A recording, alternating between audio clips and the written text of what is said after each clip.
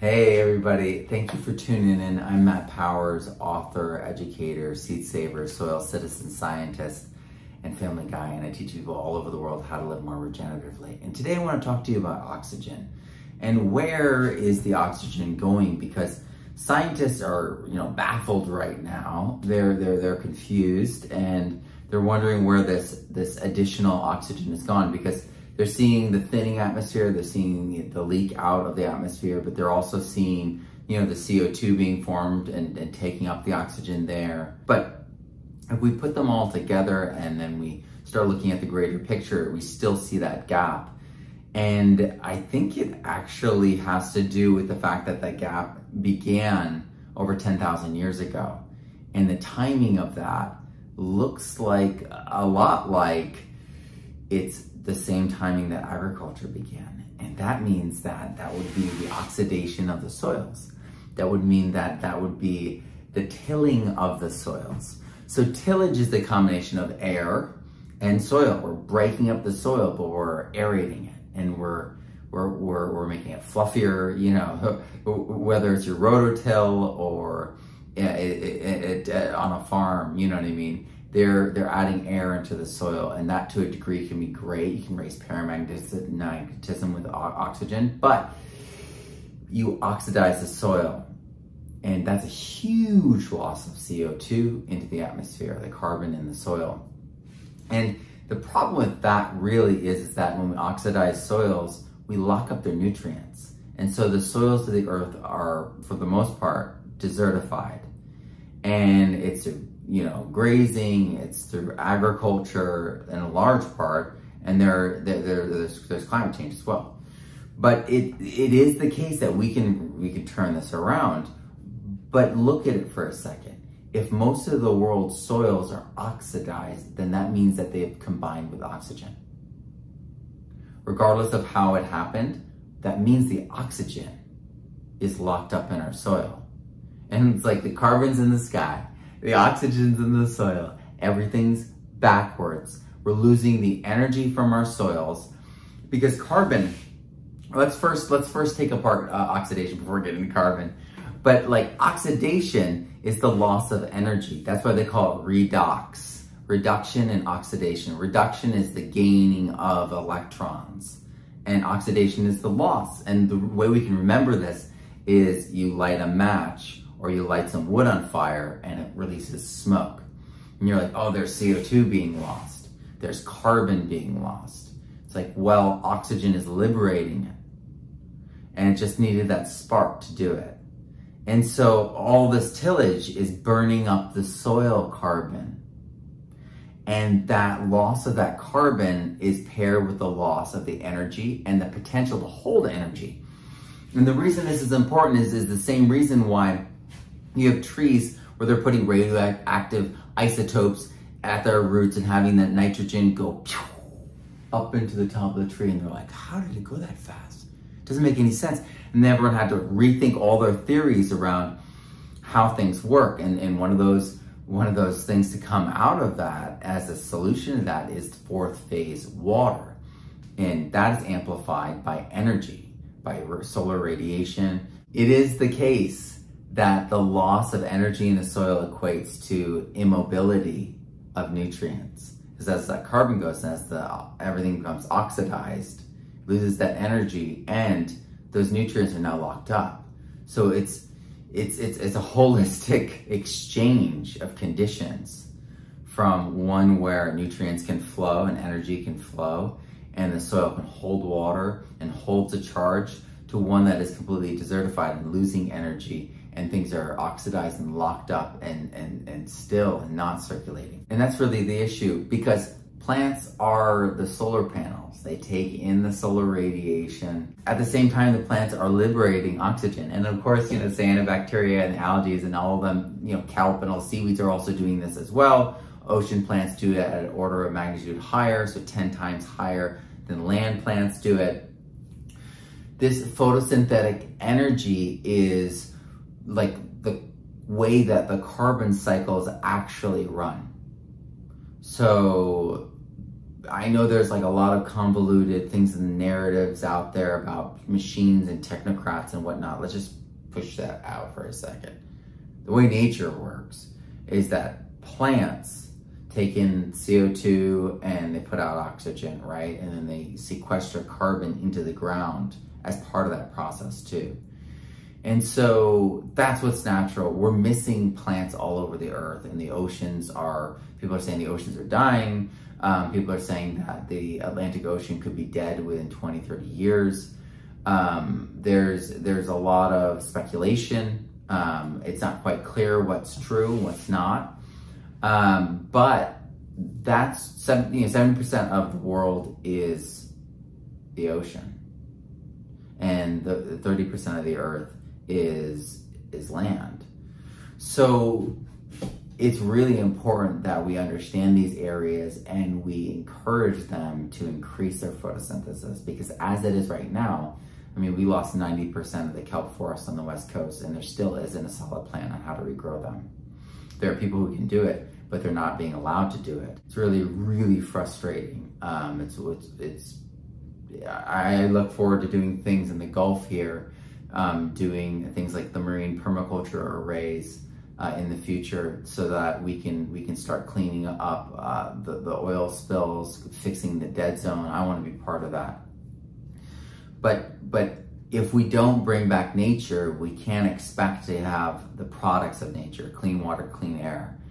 And so we need to bring back the watersheds. We need to bring back the forests, the grasslands, the thriving wild coastlines, because they're filters. And then all the wetlands, because they're filters. And then all like the just off the coastline life, where 90% of all this ocean life lives, and that all needs to be protected and brought up to a thriving level. And I'm not saying get rid of fishing, because they're the ones who know that area best and can help you understand how to make it thrive in partnership with people who understand the animals really, really well. This is what Ducks Unlimited and the Audubon Society did together. They actually increase the population size every single year, because they time and they do exact numbers on how many ducks they can harvest. And because of that, it actually increases the health of all the ducks. And it's this incredible thing, because they're acting as predators, and predator pressure is always, at the right setting, going to be regenerative. So if we can create a system that is more natural, that follows the principles of nature, and that we value those things, permaculture, then we will get a result where things get better and better over time, enhancing the base, the natural capital, the basis of all of our economies. That's regenerative. And so this is why no-till and low-till makes so much sense, because the more carbon we have in the soil, the more energy we have, so the more nutrients can flow. And at the same time, the more oxygen we can have to breathe. And we need to shift our agriculture to regenerative as well, so that these fertilizer shortages have no effect on domestic production, which is incredible. We have the ability to produce enough food here in America, and every nation. We need to heal the landscapes though first, right? That's the key here. If we lose the landscape and the natural cycles and the power of those natural forces, we actually can't do our thing. Permaculture doesn't work if you destroy the entire landscape. So you could do a little permaculture patch, and it works up to a point, and then it's a little oasis, and then it's gone, because the entire system has these violent, crazy storms, and you're just one person, people are starving, and the human element comes in.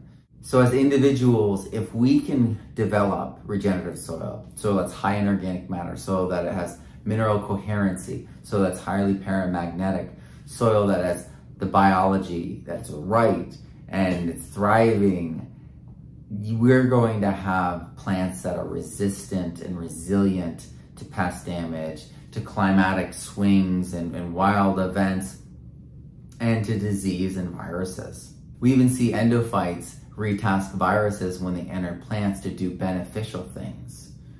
So our understanding of what health is, of what is possible, is all still in development. That's why our soil database is going to be such an incredible thing. I'm working on the designs right now, working with my team, and I will be sharing more with you soon on all those fronts, and then inviting you all to join that database because it'll be free for everyone. So you're gonna like it. I wanted to share this with you today because I want people to understand that yes, oxygen is highly paramagnetic. Yes, we want our soils to be aerated enough to be able to have those interstitial spaces for water and soil gases. So there is all these different relationships happening all at once.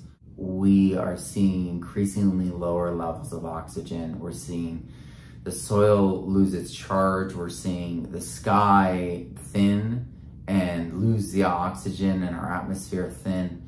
And the thinning of the atmosphere opens us up to vulnerability to weaker solar flares, having stronger effects, and even more things that people are theorizing about. And so it's a wild time to be alive, because we understand our predicament better than anyone ever really has, it feels like. Though Plato, Aristotle, George Washington, Thomas Jefferson all believe that soil was linked to the rise and fall of civilizations. And that's why Dirt, Erosion of Civilizations by David Montgomery was written. Excellent book, highly recommended.